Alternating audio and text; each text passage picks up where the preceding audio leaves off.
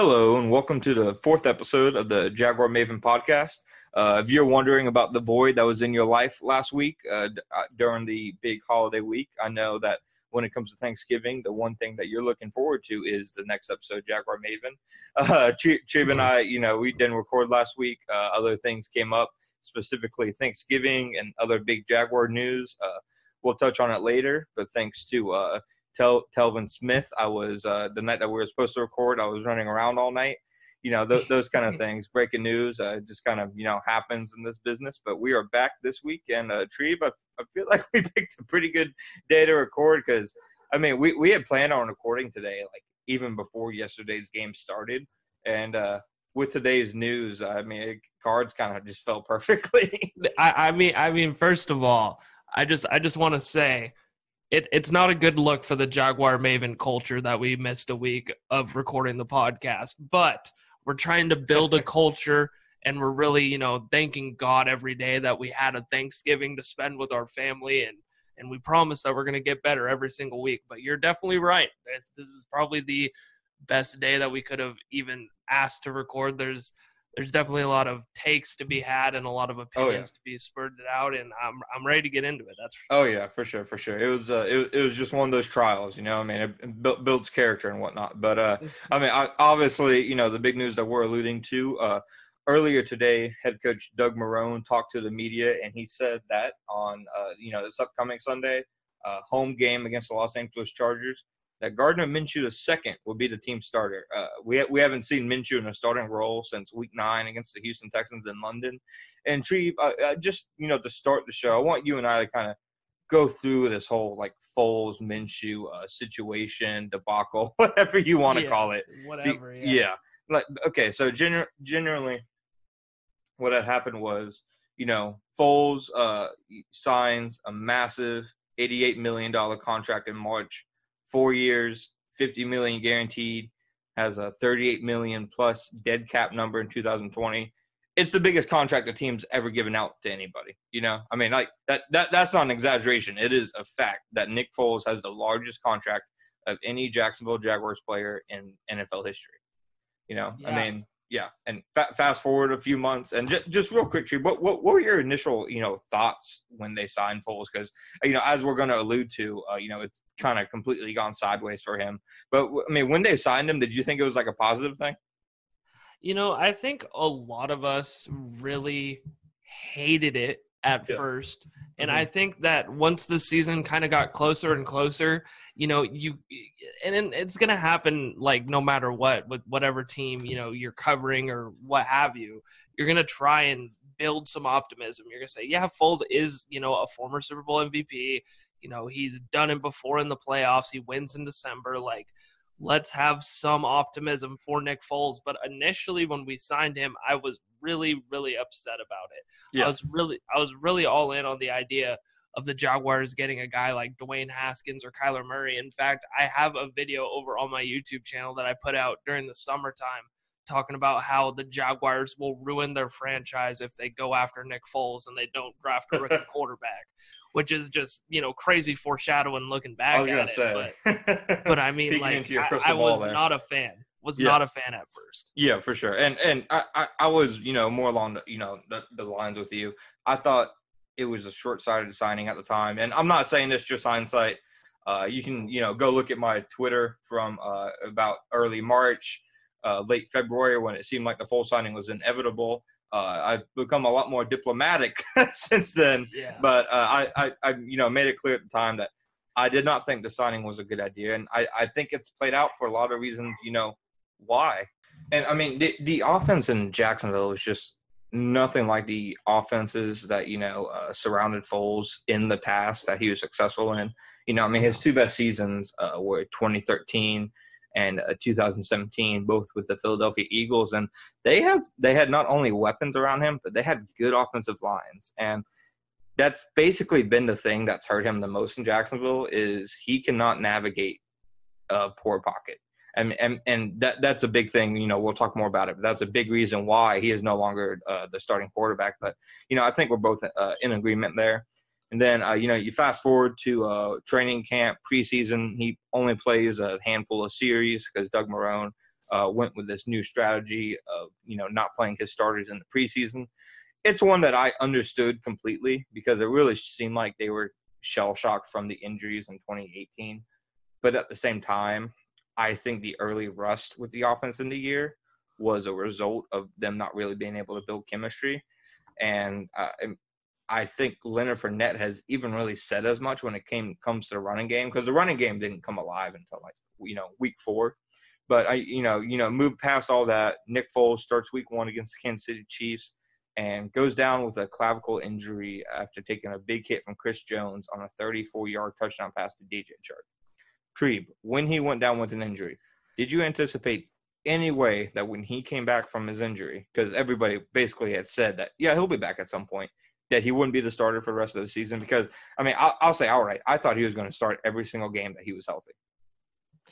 I think that there was something in my head that was telling me that this is the Jacksonville Jaguars. You know what I mean? Like you have a guy in there right now in Gardner Minshew that is being rather successful. 500 as a starter, and he has an opportunity to go above 500 when he's out there on the field for the rest of the season. And like you said, we'll talk about that more later. But, I had a feeling that this offense had so much chemistry, and it wasn't like Foles was out for like 8. Was out just for like 4 to 5 weeks. Like he was out like 9. Yeah, he was out 8 games. Yeah, half a season. Like he was out like a good amount of games, half the season. Like this is, and you're a team that's at the time was in the thick of things. Like you bring him back during 2 of the most important games of the season to make your playoff push. I didn't think that was a great idea, and I was hoping that there was something in the front office that kind of sparked that in their head, that it was like, oh, it's not a good idea to bring Foles back. Let's maybe bring him in next year. I get it. You're paying this guy however much money, but let's just roll with what they got. You know what I mean? So it's the definition of a sunk cost fallacy. They're thinking, hey, we already spent this money, we have to go through with this. And as we both know, that's just not true. And you would think they would know that, considering that they literally paid Blake Bortles $16 million to not be on the roster this year. So it just seemed like they didn't learn any lesson, really.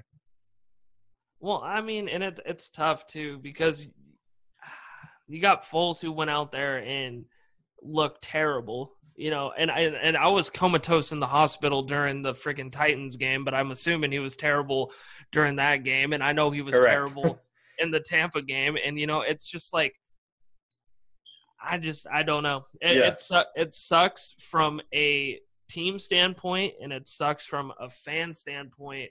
Because as a fan, you're watching this and you're seeing that it's another year of not having a good quarterback play, and you have a guy that is electrifying the whole entire team. You were there at the game. What was the environment like? I seen it on the TV, but what was the environment like when Foles finally got benched and Minshew came into the game?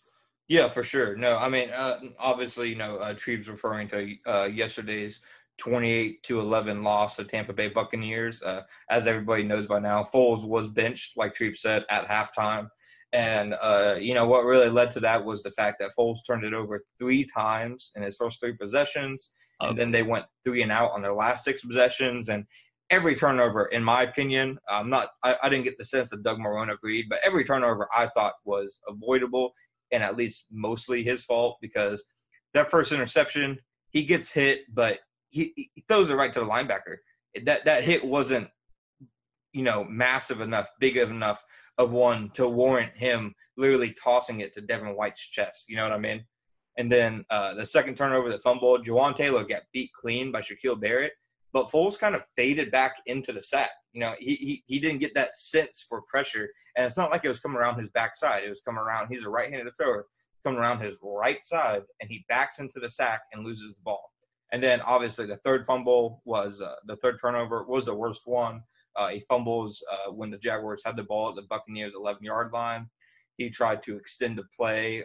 He looked very uncomfortable running around in the pocket, and then eventually loses the ball after getting sacked. And like Doug Marrone said after the game, That shouldn't happen because he saw the defensive lineman coming. So there's really no excuse for that.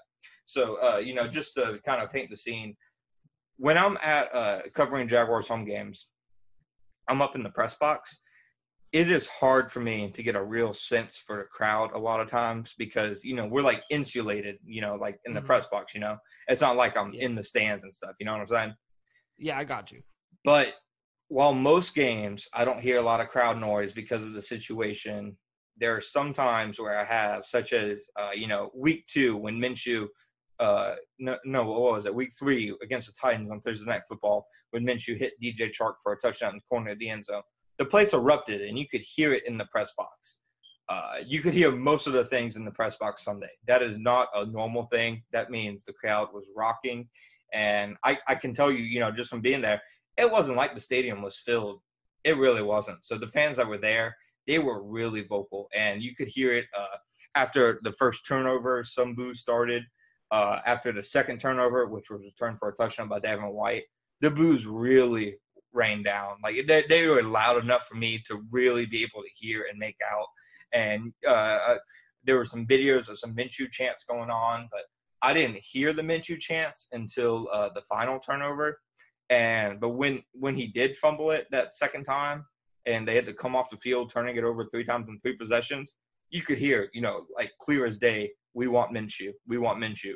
And the fact that I could hear that in the insulated press box, despite the stadium not being very full, that's pretty telling for how the fans felt, And then, like you had said, the big thing with the boos, Foles said afterward that, hey, it's a tough part of the game. It's tough. And then, like you and I talked about off air, Minshew himself said that he didn't appreciate fans booing Foles, but hey, it happened. It happened. And, you asked me about the atmosphere when Minshew went back in.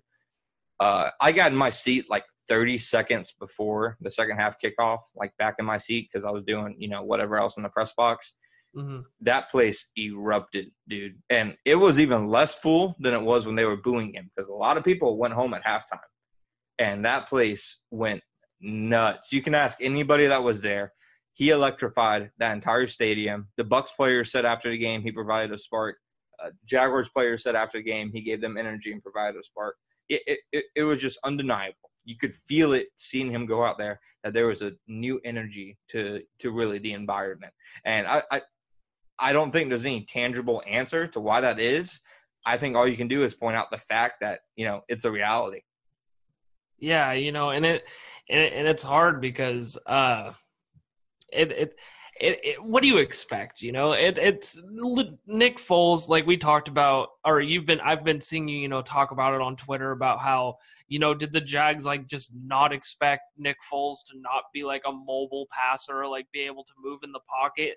But it's so night and day with the excitement. You got Nick Foles out there, and that's Nick Foles. But you get Gardner Minshew out there, and this is a guy that is mobile in the pocket, makes plays, he's exciting, he's fun to watch.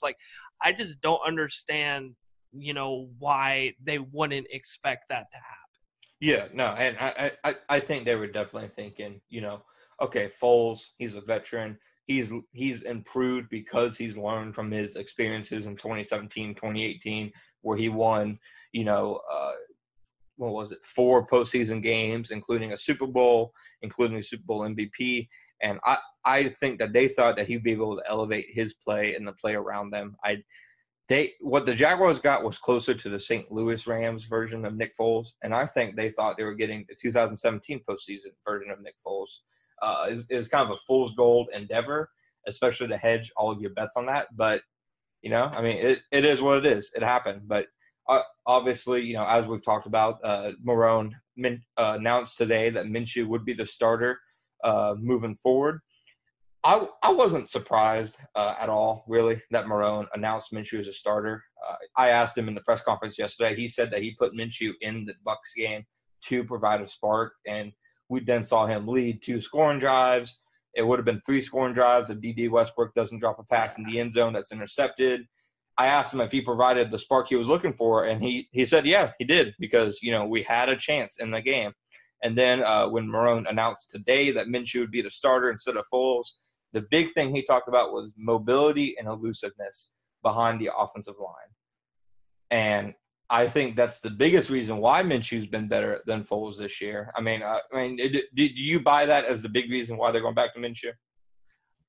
Yeah. I mean, like I said earlier, like the mobility and the elusiveness brings excitement, and it makes you want to invest. Like, this is what the NFL is today. Like, there's not a lot of pure pocket passers today that are tearing up the league by storm. You got to have guys like Lamar Jackson. And the funny thing is that Gardner Minshew never really was that mobile quarterback that was elusive in the pocket during college. It's something that he added onto his game. So I mean, the fact that the Jags season is kind of all but over, I would say, and the fans just they're not going to let you forget about it. They're giving you the beans day in and day out. You got going on inside the organization, inner conflict, and it just seems like Gardner Minshew, as of right now, is the best decision for this team moving forward. Yeah, and that's essentially what Doug Marrone said today. He said,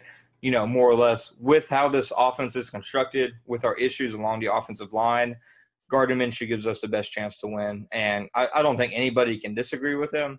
I mean, we've seen what the Nick Foles offense looks like. He just – I mean, you saw on that last turnover what happens when he tries to extend the play like Minshew does. It looks awkward. It looks lumbering. And it just doesn't happen, He's a drop-back pocket passer. But they do not have the pieces around that to really make that work. And that just, like I had alluded to on Twitter, that just lends a whole nother question. Like, what exactly were they evaluating when they brought Foles in? Because everything they have done since they signed Foles is the opposite of, what a Nick Foles needs for the offense. So I think they kind of, dug the graves for themselves to begin with, even before the season started. But they got lucky with Minshew. I mean, and there's no other way around it. They did not know he was going to play as well as he did. If they did, they would have selected him long before the 6th round. They thought Foles was going to come in here, be a franchise passer, and elevate the offense, be a significantly better than Blake Bortles, and would start for 16 games. And none of that happened. I mean, would you say right now Nick Foles has been a better quarterback for the Jacksonville Jaguars than Blake Bortles? No. Yeah. I was thinking about that the other day. Like, at least Bortles could run. Like, Bortles could make plays with his legs. Like, and it's so funny because when you look at this offense, it's almost like it was tailored and it was fit for Gardner Minshew. Like you said, it's lucky that they had no idea Minshew was going to be, who he is today. I agree with that 100%. But you look at like the talent that's around him, like these speedy receivers that, run these drag routes across the middle, with Minshew scrambling, finding open receivers. Like, it's almost like unintentionally this team built a team around Gardner Minshew to make this his team. And the people inside the organization don't want this to be Minshew's team. Yeah, and I mean, I'd even say Fournette fits better with Minshew than he fits with Foles. Yeah. I mean, Minshew's just better under center, and just his style of play. It's been way more effective with Fournette than the Foles and Fournette pairing has been. But I mean, that was a decision Doug Marrone made today.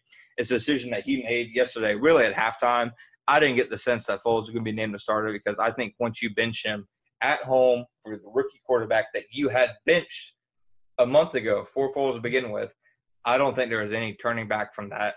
So I think as long as Doug Marrone is the Jaguars head coach, for however long that may be, maybe 4 more games, I think Minshew's his guy. And I'm not sure if everybody in the organization, like you had said, feels like it's the right decision. And that'll actually, bring us to really our next point. Last week, Executive Vice President of Football Operations, Tom Coughlin, spoke publicly for the first time all season. The team was at 4-7. Coughlin had yet to speak. Really, Doug Marrone and his assistant coaches and the quarterbacks were the only people that were really, coming to the podium each week. We didn't hear anything from the front office after the Jalen Ramsey trade, after the Foles Minshew decision. We didn't hear anything from them. but we heard from Coughlin last week, and we'll go more into what Coughlin said. But Coughlin made a point when pressed about Foles and Minshew. He said Nick's only played 2 games. Gardner played well. He didn't play well in London. Nick was ready, and that was the discussion. That made it seem like to me that, all right, Tom Coughlin, one of the 2 men who signed Foles to this mega contract, is going down with the ship that he bought, And I got the sense yesterday when Doug Marrone benched Foles that it was a Doug Marrone decision. Not to say Doug Marrone was going rogue, but I do not think it is something that the entire front office and coaching staff were in lockstep on. And I know there were some reports on Twitter after the game of Marrone and Coughlin. What I can really say on that is, as I was walking into the locker room, I saw Coughlin waiting for Marrone in an office with his hands on his hips, looking like a parent who just caught their 15-year-old son sneaking beers. He looked disappointed. He looked like a disappointed parent, not even like a I'm mad. He just straight up like he looked sick to his stomach, to be honest, bro. And I just get the sense from everything yesterday and from everything today, such as when Marrone said he thinks Foles can be a winning quarterback, but he needs help around him. I get the sense that Marrone is not on the Foles train, that he's all in on Minshew. And I get the sense that the front office isn't. And, I mean, I think that kind of makes sense because if you just sign the guy to the biggest contract in team history and you're admitting a little over halfway through the season that, okay, this guy isn't it, why should you be keeping your job? Yeah, and I think that's the big thing, and I think that Tom Coughlin, there's no way like a guy that's been around the game of football for so long, and you see a performance like Foles had, and you're down 22-0 at halftime, and you don't think that the decision to bench your quarterback is a necessary one. You have 3 straight turnovers. Yes.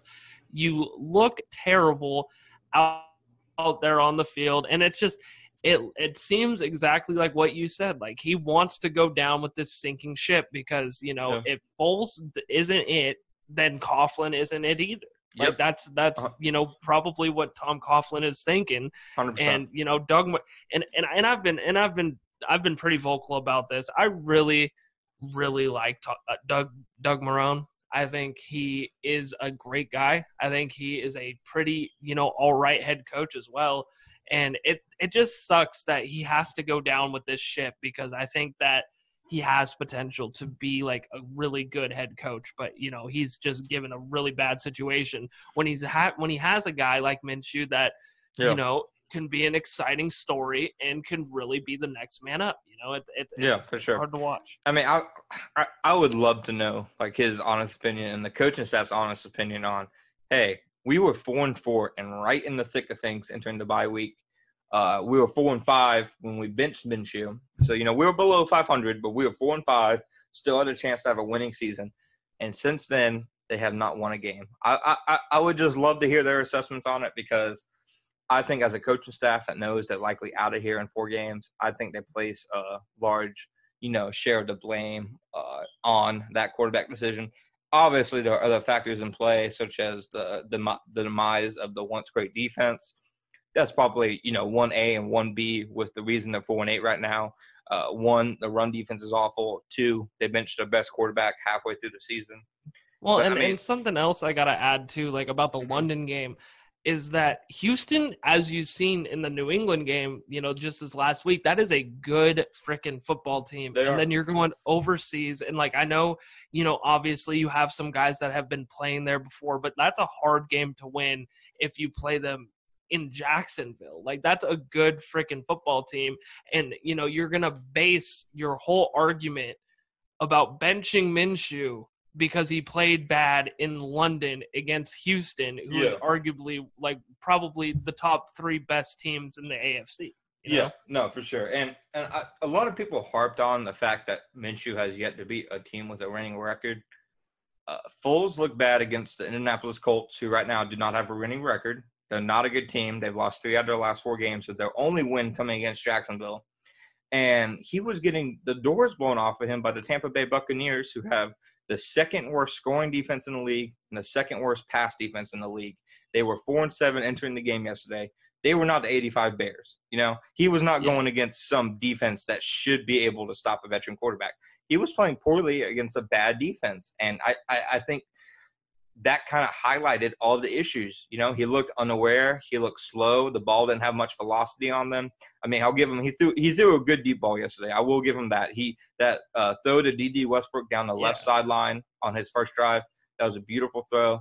And then on one of his last drives, he went deep to DJ Chark down the middle, and Chark couldn't bring it in. That was actually a pretty impressive throw. So I'll give him that. He threw it deep well yesterday, but everything else he did not do well, and he didn't do it well against a bad defense.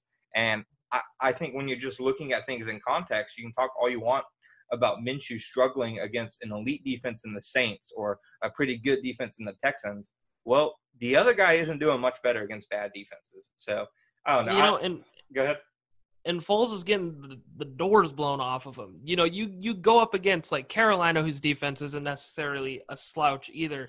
Minshew's losing these games, but he's in these games. Like, he's not getting the brakes blown off of him. Like, he's losing one possession games against these teams, and he's a rookie freaking quarterback. Yeah. You want to talk about how Nick Foles is this guy that was a Super Bowl MVP. He's won a Super Bowl. And, we need to give him another chance. And Gardner Minshew's just a rookie, and he doesn't beat anybody with, winning records. But he's not getting, like, the brakes blown off of him. He's keeping this team competitive. Yeah. You get Foles out there, and Foles is making this team struggle. The team's not as competitive with Nick Foles out there. And like I keep saying, I think the decision to play Minshew is a good one. Yeah, no, for sure. Just real quick, and then we'll move on to some other non-Minshew Foles stuff. Guess the point differential in the 10 quarters that Foles started over the last 3 weeks. Just guess what the Jaguars' point differential was. Obviously, it was negative, but just go ahead and give me your best ballpark figure. -26. -26? Yeah. It was -67. Oh, the Jaguars are outscored by 67 points in the 10 quarters that Nick Foles has played. Okay. Now I get what that meant now. Oh, yeah. No. 67 26 points. was a low guess. Yeah. So, yeah, I mean, 26 would be a nice, for one of the 3 games. Yeah, But, yeah, no, I mean, just, like I said, we'll move on, but I just want to hit on this point one more time. The Jaguars gave him the largest contract in franchise history based off a small sample size. And afterward, what have they gotten out of it? They have gotten a less than 12 quarters of football, and their $88 million man has still yet to take a second half snap at TIAA Bank Field, and it's about to be week 14.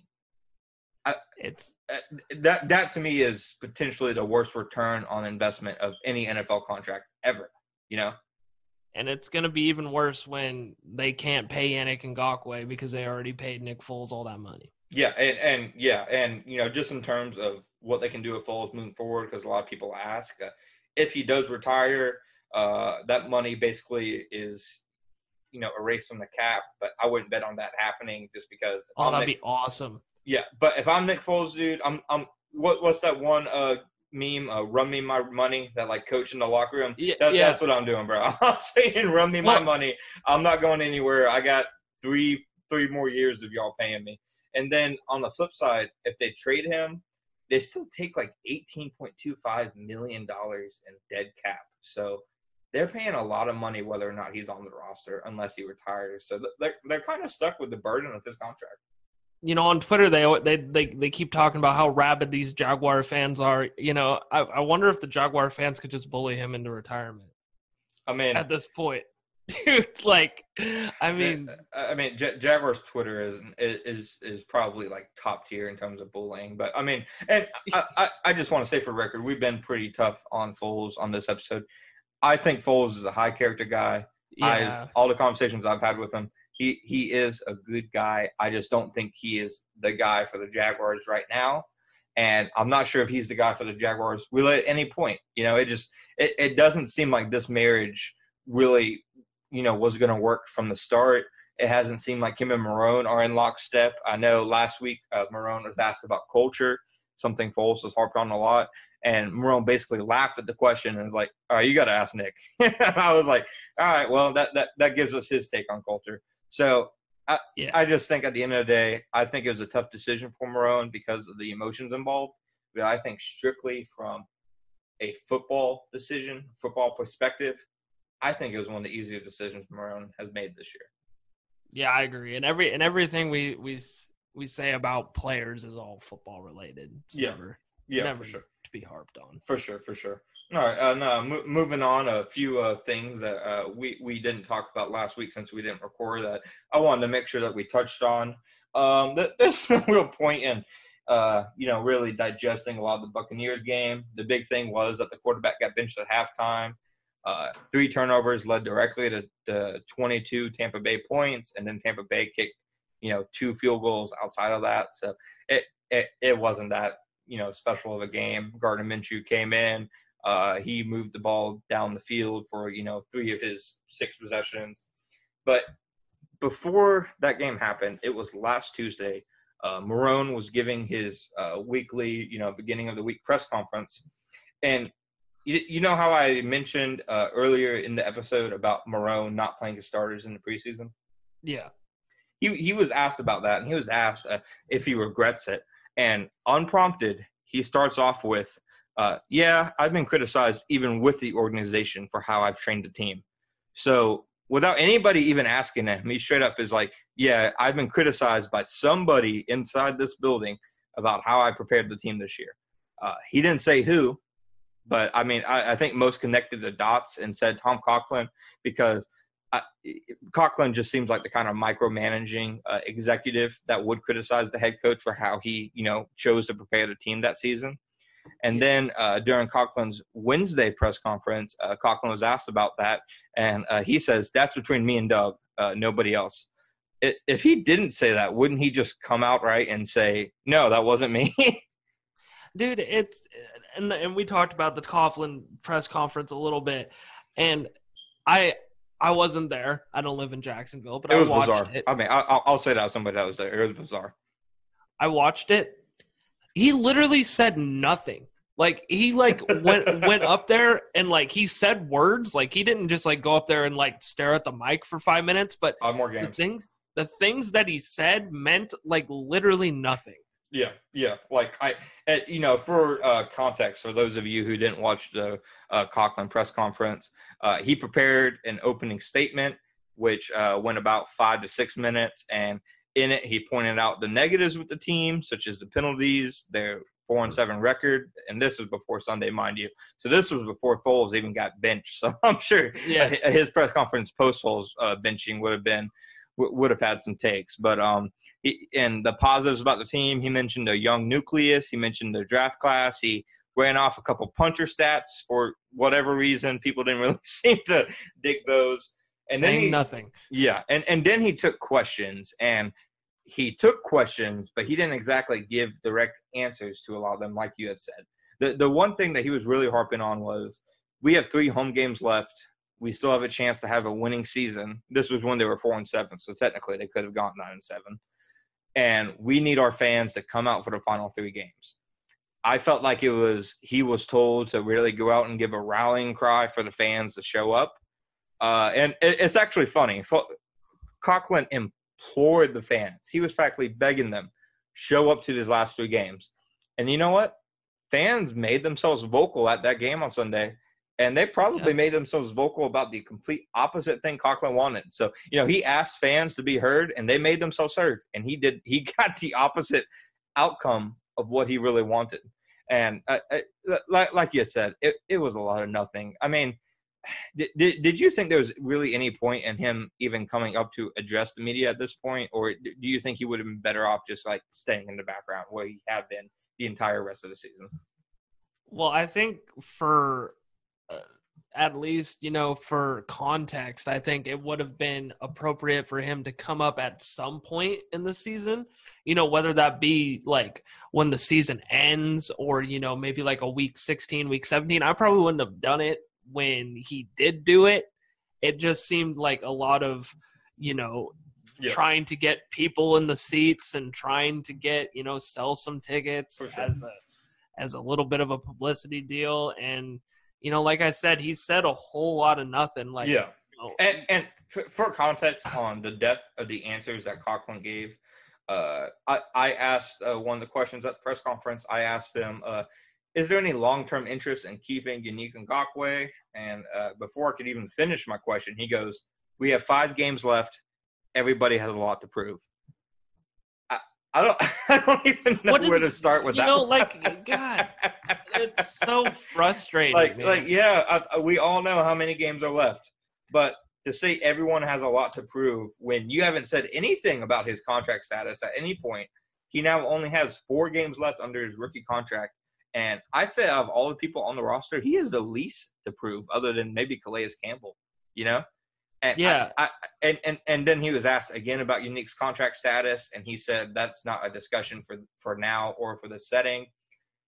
And my question is, if you never talk to the media, when is the appropriate setting? When can we ask you those questions? Because for the last, 12 to 13 weeks and even longer, fans have been wondering, is Yannick Ngakoue going to be on this team after this year? And to the public's knowledge, they have no idea.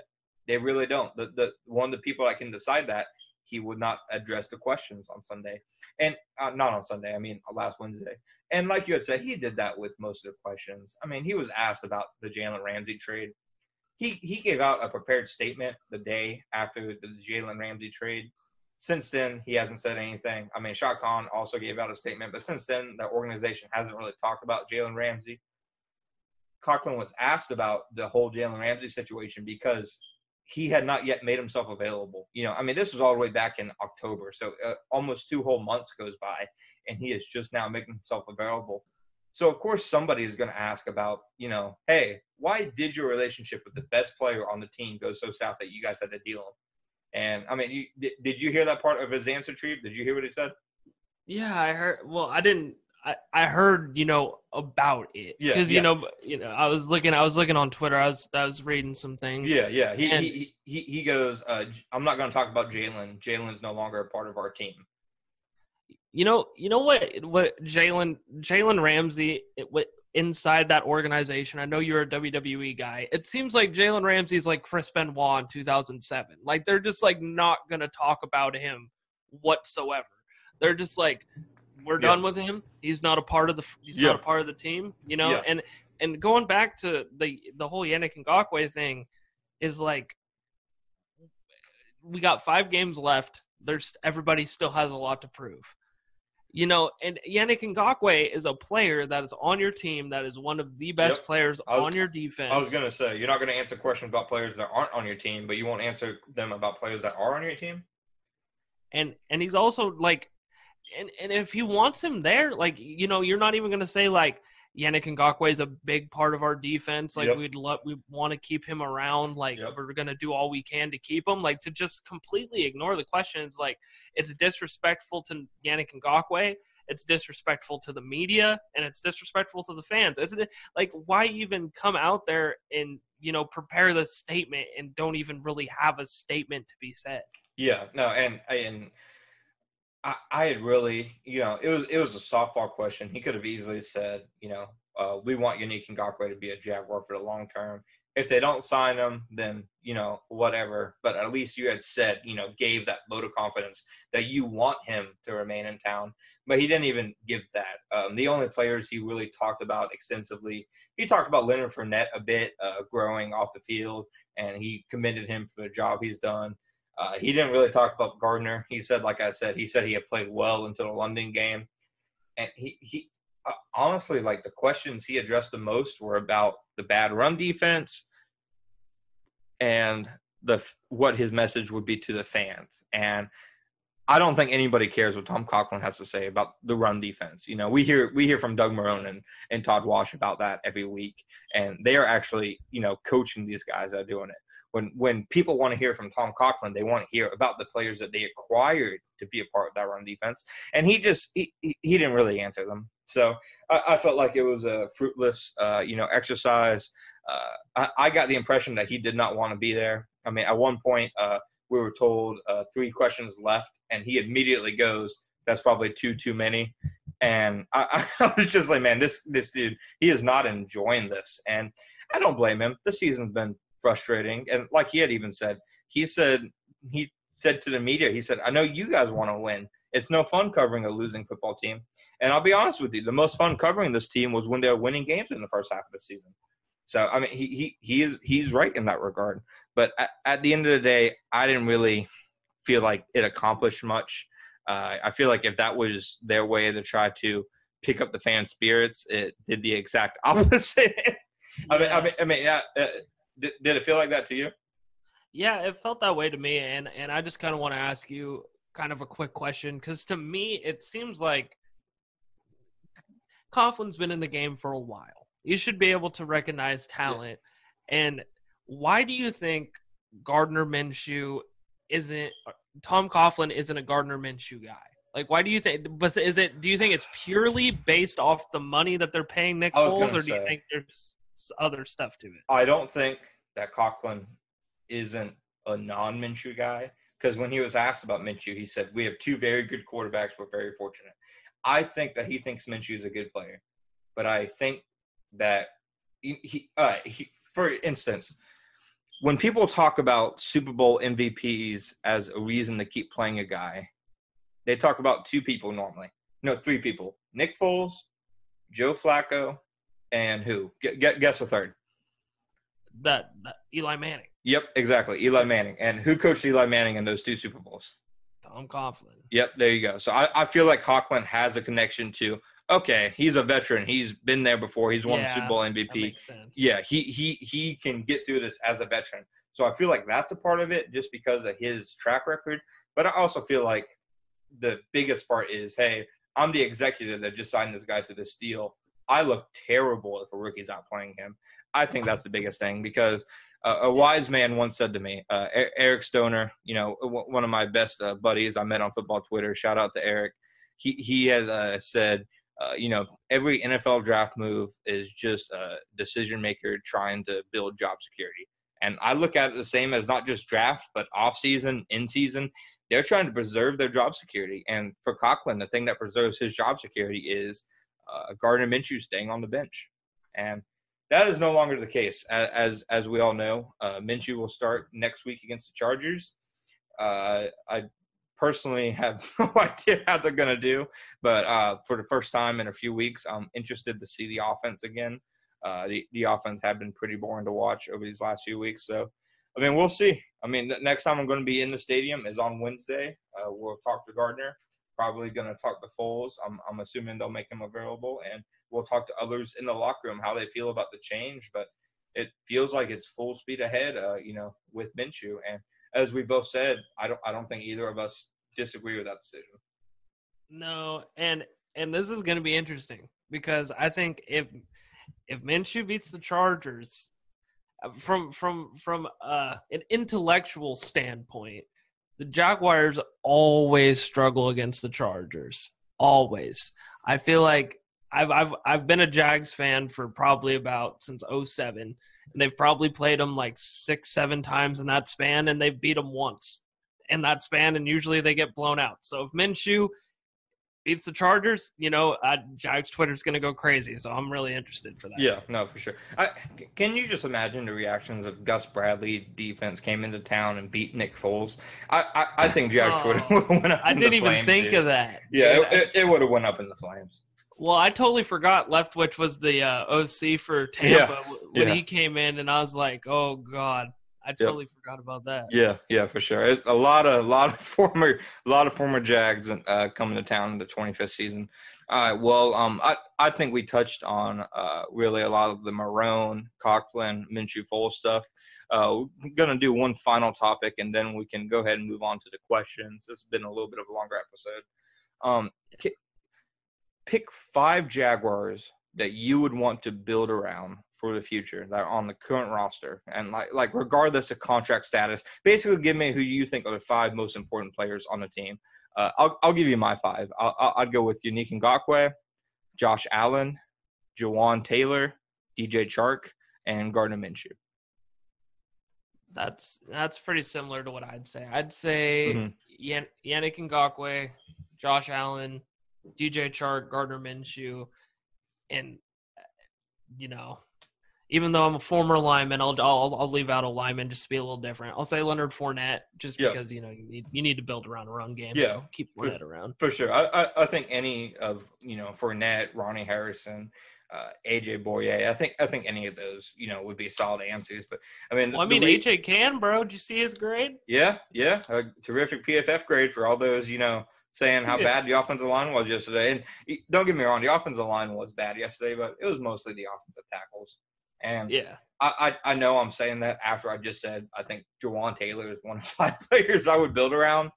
But Jawan Taylor has faced a murderer's row of pass rushers this season. I think for the most part, outside of yesterday's game and some plays against the New Orleans Saints and Cam Jordan, who's a Defensive Player of the Year candidate, I think Jawan Taylor has been a terrific rookie. I really do. I think that dude's going to be good. I really have a good feeling about his development moving forward, even more so than Cam Robinson on the left side. Yeah, I'd agree. I don't know. I'm a big Cam Robinson guy, so I might defend Cam Robinson on that one. But they're both really talented, and I think they're both good cornerstones. Yeah, for sure. I think Cam has a lot of talent. Cam, I think it's not a hot take to say Cam's one of the best run blocking left tackles in the entire NFL, and at times Cam's a pretty good pass blocking left tackle. There's just sometimes it seems like he's either going to have a really good game pass blocking where you don't notice him, or he's just going to have a terrible game where he's beat repeatedly. And yesterday was one of those games, Yeah, I feel that. Yeah, but overall though, I'm a Cam guy too. But I mean, we both mentioned DJ Chark and Ngakoue and Allen. I think Chark's an obvious one when you have a potential top 5 to top 10 receiver talent on the outside who can, run a 4.3 at 6'3", 6'4", however tall he is. That's a pretty nice asset to have.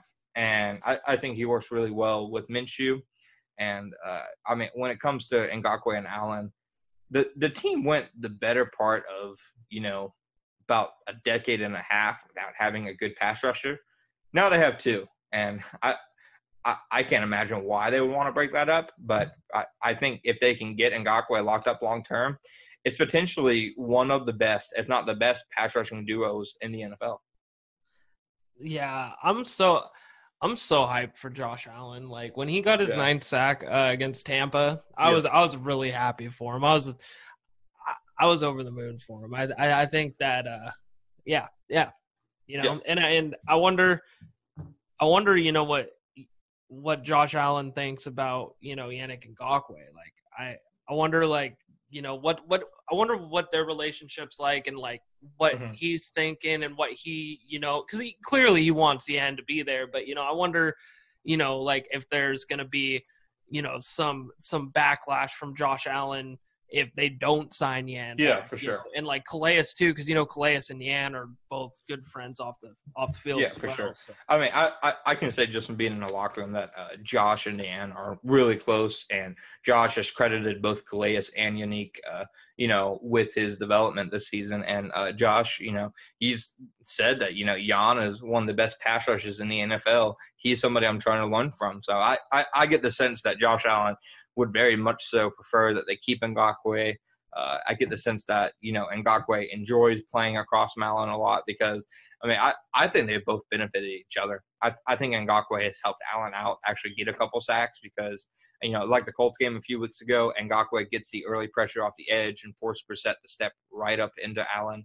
I mean, I just think they complement each other so well. And like you had said, I would imagine that Allen would want Ngakoue to stick around. In terms of backlash, as we've seen with the locker room's reactions to Jalen Ramsey being traded, the team doesn't really care how they feel on that front. I mean, they're going to do what they feel is right. But and then obviously we both mentioned Gardner Minshew, and I want to preface it with I'm not sold Minshew's a future franchise quarterback or anything like that, but I think he has shown enough to at least give him a chance to build around him, at least for 2020. Is that around your line of thinking? Yeah, I would literally take a bullet for Gardner Minshew. Like, I mean, I love Gardner Minshew, dude. Like, being from the Washington State area, covering, you know, that Cougs team, he made that he led WSU to its best regular season in program history. He dominated. He was so fun to watch. And, you know, the Jags drafted him, and now he's fun to watch there. Like, I really think this guy has potential, and I think he could be a franchise quarterback, and I think he could be it. And I think if Gardner Minshew ever asked me to take a bullet for him, I would be in the newspapers, and you'd have to read my obituaries. Well, I mean, I think a good portion of the fan base feels more or less the same as you do. I mean, he is a beloved player, dude. He really is. It's kind of uncanny how, you know, he's already built such a following in the fan base. But when you play good football and you're an exciting player to watch, that happens. Okay, so we're going to go ahead. Likable dude too. Yeah, no, I've really enjoyed all my conversations with Gardner, and that's not to say I haven't enjoyed my conversations with Foles. Like I said, you know, one of my first days in the stadium, I went up and introduced myself to Nick to say, "Hey, I'm John Shipley, Jaguar Maven. I'm going to be here this year," and he was just a really nice dude. He was really welcoming. So I think they got 2 stand-up dudes in that quarterback room, 3 if you count Josh Dobbs, because he's another guy that I've really enjoyed talking to. So they at least have you know, some good character guys in that room. But next we're gonna move on to our Twitter questions, and first question comes from an elite Twitter name, Henny Boo Boo, and his his username is Blaking Bad, and it's Blake Bortles photoshopped on the dude's face, on the dude's body from Breaking Bad. So I appreciate the originality. He said, would you rather have the Foles Minshew conundrum or have drafted Dwayne Haskins and all the uncertainty surrounding that pick? I think you go with Minshew. And I mean, the fact that they were able to get Josh Allen and then get Minshew, they didn't know then that it was going to work out. But I think that was the best situation. And to have this Foles Minshew debacle, I think worked out better long-term than if they had taken Dwayne Haskins. And I say that as somebody who loved Dwayne Haskins coming out of Ohio State. Yeah, same here. I love Dwayne Haskins coming out of Ohio State, but I also love Gardner Minshew even more. So I'm gonna keep Minshew. Yeah, for sure. All right, next question from Danger Legs. He said, aside from data, firsthand observations, knowledge of the game, and intuition, how could anyone possibly have known that Minshew would perform better than Foles? I mean, I knew it. Yeah, I mean, I think once you saw, I was willing to give Foles the Colts game because it was his first game back, but I think once you saw the Titans game, that it was obvious Minshew's just a better fit for this offense. But I mean, they had to have seen some of this stuff in practice, you know. I mean, I just don't believe it if they didn't. Well, that's and I brought that up like last podcast too. Like, there had to have been something during like the practice during the off season that, you know, had to, you know, shown a little bit that Minshew might have been built a little bit more for this offense. Yeah, for sure. All right, next question from IK Triad. He said, who is your ideal head coach and GM duo for the Jaguars in 2020? What do you think they'll hire if Shad cleans house? I think they'll go back to, you know, regular GM running the personnel side, the head coach under him formula that they had before Coughlin stepped in, like they had with Caldwell and Gus Bradley. For me, I think the top GM candidate would be the vice president, player personnel / assistant general manager of the Minnesota Vikings, George Padden. He's been there for about, I think it's his 13th year, and he's done a really good job there. People say a lot of good things about him, and I love how the Vikings have built their team. So he'd probably be number one on my list. And then you talk about coach. I'd say I'll throw out 3 names, and I'll probably get hate for at least one of them. Josh McDaniels. I'm going to go out on a limb on this one. Jay Gruden, and then Matt Rule with Baylor. I think Matt Rule is a complete long shot, but if you had to ask me, like, ideal coach candidate, he's one of them. But I think McDaniels and Jay Gruden are 2 good offensive-minded guys that they could realistically bring in. I don't know enough on the GM side of things to really have like an ideal GM, but as far as head coaches go, Josh McDaniels, I've always wanted the Jags to get Josh McDaniels for like the longest time. So I'd say he's up there. One of the other guys that's really high on my list is Mike McCarthy. I think, he's a good offensive mind. I think that he'd bring a lot to the Jaguars passing game. And, I think I wouldn't say Minshew's like Aaron Rodgers, but, he has like that, big play ability. And I think, given him a coach like Mike McCarthy. And then my third option is just keep Doug Marrone. Keep Doug Marrone in the building. Yep. I mean, my one point to the Minshew-Rodgers comparison is Minshew's pretty close with his family. So I think I would maybe shoot that one down. But no, I'm with you. I think they play, honestly, a similar way. To me, I said on Twitter, Minshew reminds me of a lesser version of Tony Romo, just with his style of play. I'm not saying he's going to have a terrific career like Romo had, but the way he extends plays without being like a burner, he reminds me of Tony Romo. Yeah, that's a good comparison. Yeah, for sure. All right, next one, Jags apologist. That must be a very hard existence to go through, but we're going to go ahead and take your answer anyways. He said, if you're the Jaguars GM and based off 13 weeks of play, what positions are you targeting on day one of the draft? I would go with defensive tackle and either offensive line or wide receiver. I know it's a stacked wide receiver class, but they need a number 2 across from Sharks so badly. But I think a run-stopping defensive tackle has to be up there. D tackle and wide receiver number 2 for me as well. Also, shouts out to Jags apologist. He's another Idaho Jags fan, so hold it down. There we go. We're all over the place, baby. All right, next question. JB Miller 26 has Ryquell Armstead done enough for the Jags not to look to the draft for another change of pace running back?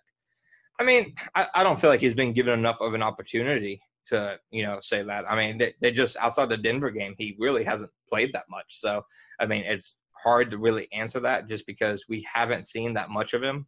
I think he's a talented player, but I think with Leonard Fournette, I'm not sure if a change of pace back exists with Leonard Fournette on your team, I would agree with that 100%. That's exactly what I was going to say. Like, Ryquell Armstead is Ryquell Armstead. Leonard Fournette is going to be the bell cow of the offense. He's going to be in there every snap, damn near, and that's just the way she goes. Yeah. Okay, next question. It is from, let me see, I like papayas. Well, definitely coming at us with the interesting usernames here. But they asked, let me pull it up. What's the likelihood of important front office figures such as Coughlin and Marrone getting fired before the end of the season? I think if anybody was going to get fired before the end of the season, it would have already happened. Yeah, I agree. Yeah, so I think they're going to let them play out their final 4 games. Shad Khan has fired somebody during the season before when he fired Gus Bradley with 3 weeks left to play in 2016, but I don't think that's happening here. I think he's going to let them finish out the season on both ends. Yeah, I'd agree. I think Todd Wash is a wrap. Like as soon as week 17's over. Yeah, no, if that's another one. If they were going to fire Todd Wash, they would have done it 2 weeks ago. They would have done it a week ago. He's just not getting fired during the season. And if he is, I will print out the screen cap of my Twitter list, and I'll eat it on Zoom and upload a video.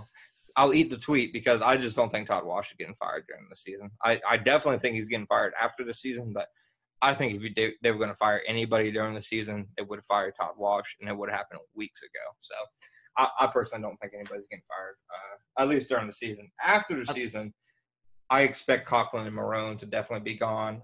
Dave Caldwell, I think he might survive, dude. I do too. I really do too. I think he might, dude. If you told me to guess right now, I'd say Marrone and Coughlin are fired. Caldwell stays. But okay, well that's the rest of our questions. We got a few others, but they were about head coach candidates too. So I'd just say refer back to that. My answer on that one, I'd say Josh McDaniels, Jay Gruden, or Matt Rule with George Patton from the Minnesota Vikings. And Treeb, before we go, you have any parting hot takes for the people? Let me think. You got one? You got one brewing? So I'm trying to think of one. I mean, they've kind of just with all the moves the last week or so and all the, giant news in terms of Coughlin speaking and now the quarterback being benched, they've kind of killed off any hot takes. I feel like every hot take is, coming to life. I guess my hot take would be that they missed Ronnie Harrison more yesterday than they missed Jalen Ramsey. Yeah, okay. That's a good one. Blake Bortles would have been more competitive in that game than Nick Foles did. Oh, man, I'm sick that I can't disagree with that. I can't. And anybody that knows me, I'm not a Bortles guy whatsoever, and that's putting it lightly. And I just don't disagree. Like you said, he at least was mobile. And yeah, I mean, Foles is a better thrower of the football, sure, but you're not getting different results. So I don't care how many spirals you can throw in practice if the results on Sunday aren't. I mean, if they aren't different, then what does it really matter, And on the lowest key, I didn't think this was going to happen, but it's been kind of not the Jags specifically, but like him leaving his coaching job. Look for Mike Leach to maybe be somewhere, maybe in the NFL. Maybe. Yeah, dude, Mike Leach in the NFL would be glorious. Dude, that would be too much. I think I would love it, dude. Mike Leach, Gardner Minshew reunite in Jacksonville. That would be a fun team to cover. I'll go ahead and rubber stamp that idea. If it actually happens, everybody can refer to Jaguar Maven podcast for help making it happen. Treeb, You got anything else you want to say to the folks before we head out for tonight? No, just thank you guys so much too for all the support on Twitter as well. I was in the hospital for a while because your boy had seizures, but we are learning more and more each day about what's going on with that. And I appreciate all the love and all of the support. And we're going to be back on the YouTube grind starting soon. Probably with this, uploading this on Tuesday or Wednesday. So thank you guys so much for tuning in as always. And thank you, John, for having me on as always. Yeah, for sure. And Treeb, I just want to say, while we're recording, I'm glad that you're getting back in the swing of things, man. You've been in my thoughts. Been thinking of you. For everybody that doesn't follow Treeb at Treeb Talks on Twitter, stand up as a guy as you're going to see on Twitter. And, I've only known him a few short months, but I'm glad to call him a friend, and I'm glad to have him on the Jaguar Maven podcast with me. That's all we have, y'all. Thank you again for listening to the Jaguar Maven podcast, and we will see you next time.